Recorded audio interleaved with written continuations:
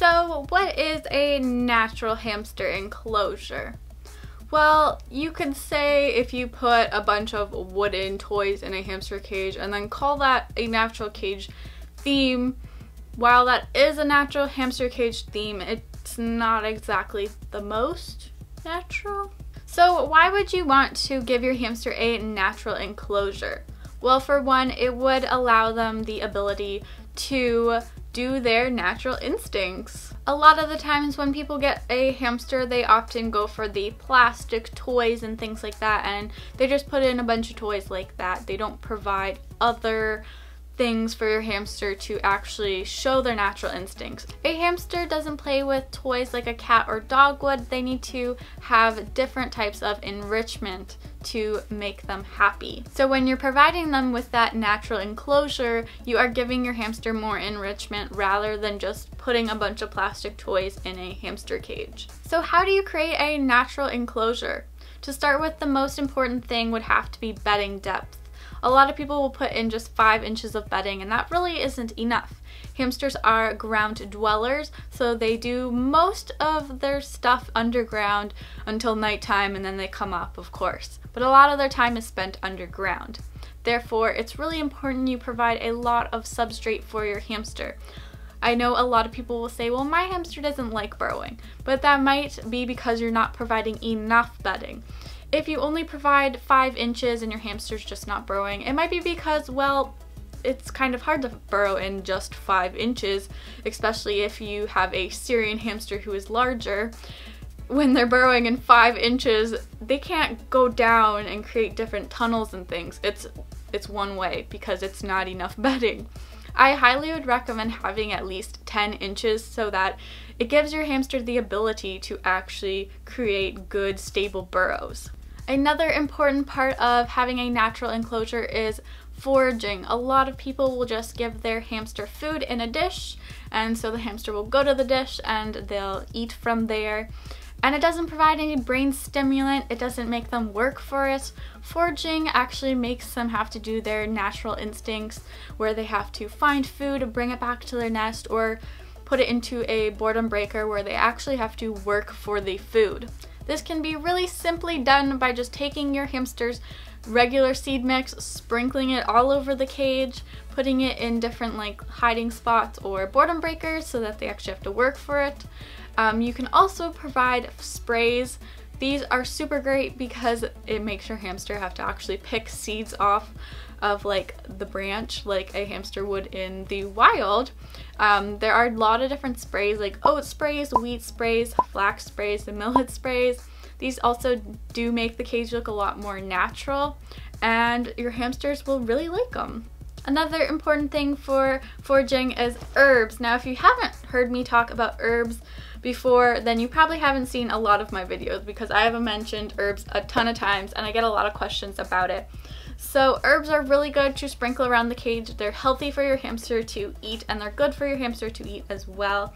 There's a variety that is safe. I don't know them off the top of my head, so I'll leave a list on screen, but there is a ton that you can choose from.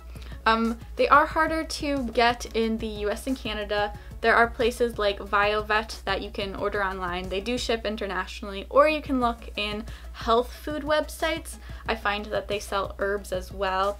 If you live in Europe, then it is a lot easier to get herbs because you can literally just walk into Pets at Home and they sell bags of herbs. The next thing is sand. I highly would recommend every single hamster have a sand bath. There are some hamsters who need more sand than others, such as Roboroskis. They actually should have 1/3 of their cage be sand just because of where they naturally would come from. Now, other species like Syrians and other dwarfs, they don't need as much sand, but I highly would recommend you provide it. It gives them an opportunity to clean their coat if they ever want to. It also gives them a different texture to dig in, and a lot of hamsters use it as a litter box, so that just makes cleaning the cage a little bit easier for you. Now, when it comes to cage accessories, there are a lot of things you actually can put into your enclosure. For a hamster, I actually would recommend making it a little bit more crowded. Of course, not too crowded that they can't walk, but hamsters are prey animals, so when they're out in an open space, they don't feel very comfortable in it. So when you're providing more hideouts and tunnels, it's a lot better for them. They're going to feel a lot safer. So some good things to include would be cork logs. These are awesome for hamster cages. They come in a ton of different shapes and sizes, as well as it's basically a natural tunnel for your hamster, and it gives them a different texture to walk on. Another thing that's great is grapevine wood. This once again comes in different shapes and sizes, so you can put as much as you want in there, and it gives your hamster a different thing to explore and hide under. As well as rocks and different branches are good to include. You can get these from outside, but you do need to be careful and you need to sanitize them correctly. So with rocks, you are going to want to scrub with soap and water before using, and with branches from outside, you are going to want to make sure the tree that you're getting the branch from has not been treated with pesticides. You also want to make sure it is a safe type of wood that your hamster can chew. And you are going to want to bake it in the oven or boil it. You can actually find a lot of good accessories for hamsters in the reptile section. There's tons of different types of woods and hides and things that will look really great in a natural enclosure that are also safe for hamsters. It also really doesn't have to be expensive to make your hamster a natural enclosure. You can of course get things from outside if you properly sanitize it. Look for things on sale, look online, and just save the items up slowly until you have enough to make a whole natural enclosure. Another thing when it comes to natural enclosures, doing a full clean out is a big no-no. You never really have to actually clean your natural enclosure out that often, especially if your cage exceeds the bare minimum. You should also know your hamster best. If they only pee in certain sections, you really only have to clean those sections. If your hamster doesn't pee in the middle of the cage, then it's not really necessary to be removing that bedding. It's very stressful to take out all of your hamster's bedding. If you absolutely need to do more of a full clean on your hamster's cage, try to just remove half of the dirty bedding and add in new. Never remove all of the bedding. So I really hope this video could help anyone who is interested in creating a natural enclosure. Of course, if you don't want to go with a natural enclosure, that's fine. I just really think natural enclosures are great because once again, it provides your hamster with that natural instinct that's really good for them, and it helps them from becoming bored.